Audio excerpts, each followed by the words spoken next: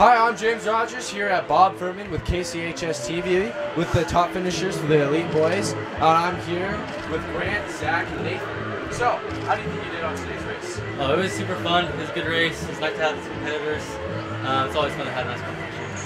What was the most difficult part? I don't know. There wasn't too much crazy about the course. The sand was rough.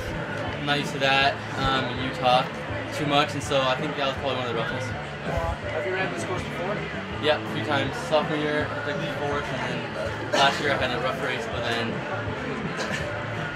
this year again, so it's my third time. Do you feel like you've been training years? Oh yeah, for sure. I think my time today was like 30 seconds faster than I've ever run it. So. Wow, that's pretty good. How about you? How do you feel like you did? I think I did pretty well. Learned a lot from last year, and so this was a dream come true. So. That's good. What was the most difficult part for you? The sand part, the second loop was a real grinder. I try to keep up with these guys.